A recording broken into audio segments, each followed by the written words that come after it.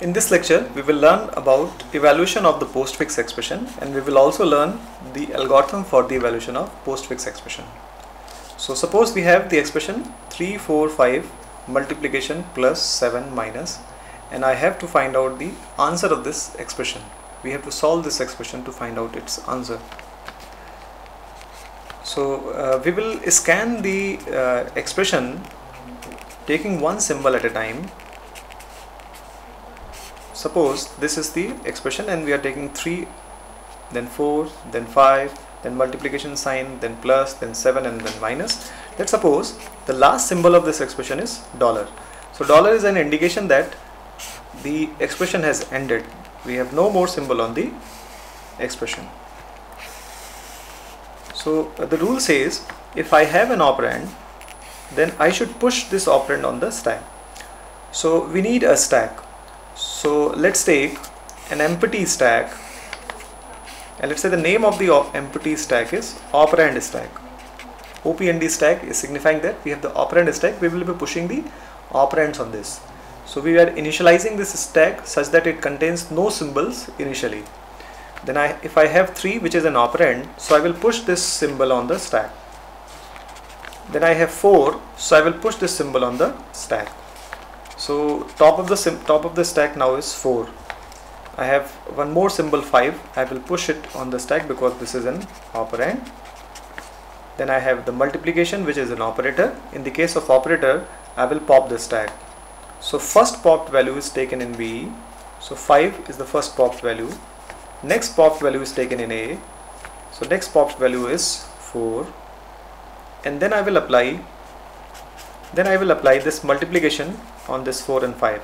So 4 multiplied with 5. So A multiplied with B. The answer is 20. The value is 20. I will push this value on the stack. 3 was already there on the stack, and now I am pushing 20 here. So 3 was already there. I am pushing 20. The status of the stack is this. And then I have plus, which is an operator. So I should pop the stack twice. First popped value is taken in symbol B. So 20 is B, and the next popped value is taken in symbol A. Then applying 3 plus 20, which is 23, and push it on the stack.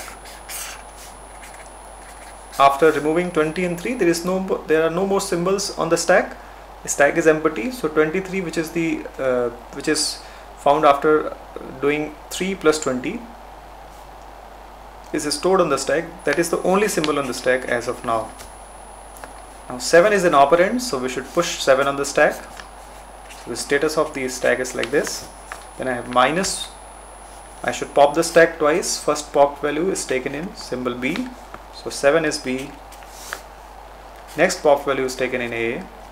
So 23 is A. Then applying 23 minus 7. A minus B. Answer is 16. That is pushed is 16 on the stack.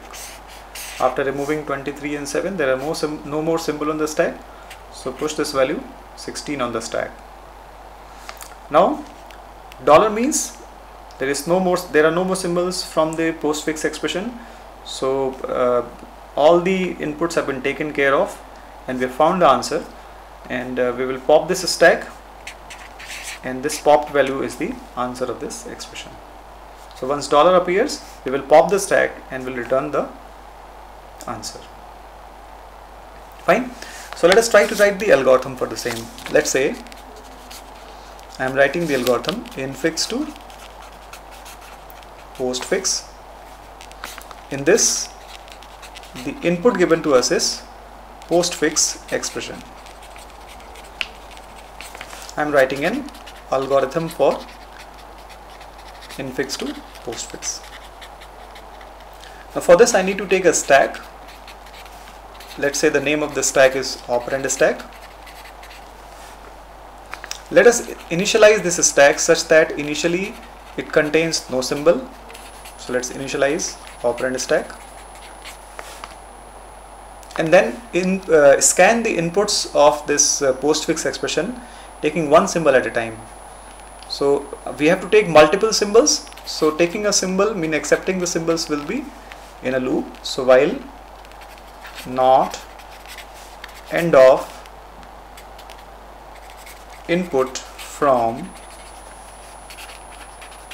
postfix expression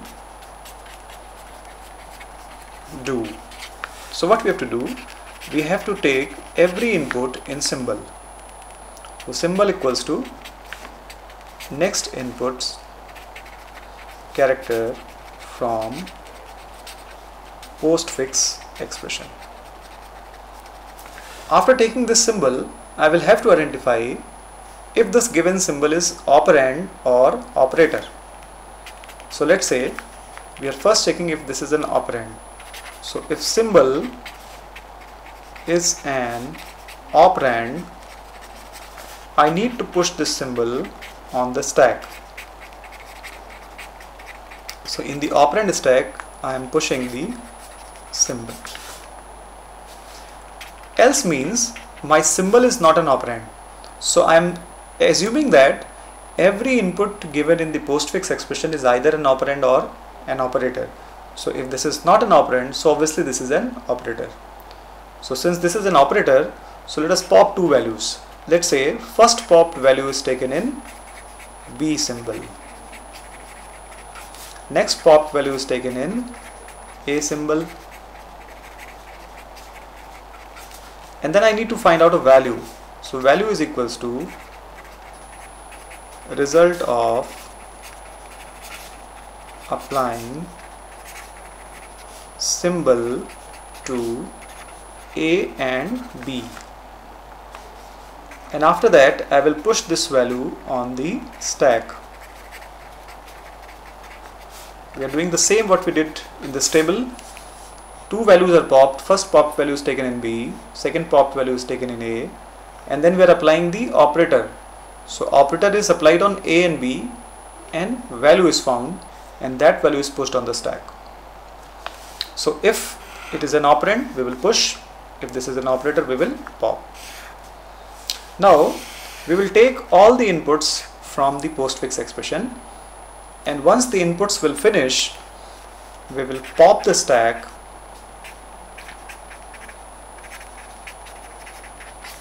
After this loop, we are popping the stack. Let's say pop symbol is taken in X, and we will return this X, and this X is the answer.